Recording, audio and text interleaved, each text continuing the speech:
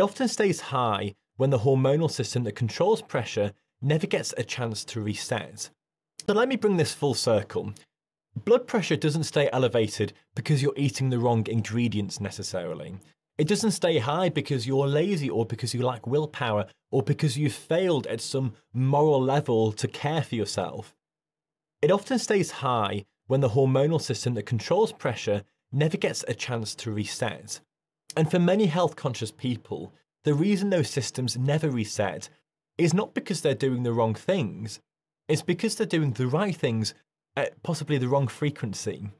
You can eat whole foods, you can exercise, you can manage stress, you can have reasonable sleep, and still have persistently elevated pressures if you're eating or drinking something that stimulates insulin every 2 to 3 hours throughout your day.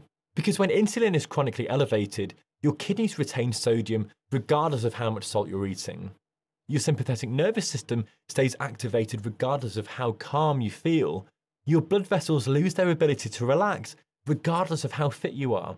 And all of that shows up as high blood pressure that seems resistant to all of the conventional advice.